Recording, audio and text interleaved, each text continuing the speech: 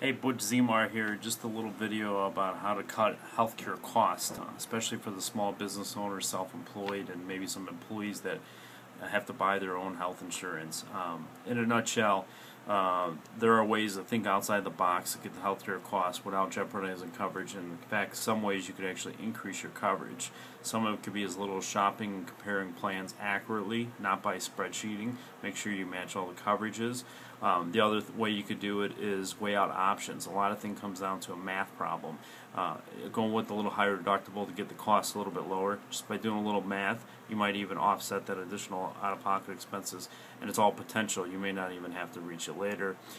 In addition to self-insurance for some of the stuff to cut the cost, you might be amazed at what cash discounts at the pharmacy or the doctor's office could actually bring to you. So those are just a quick note to bring healthcare costs down.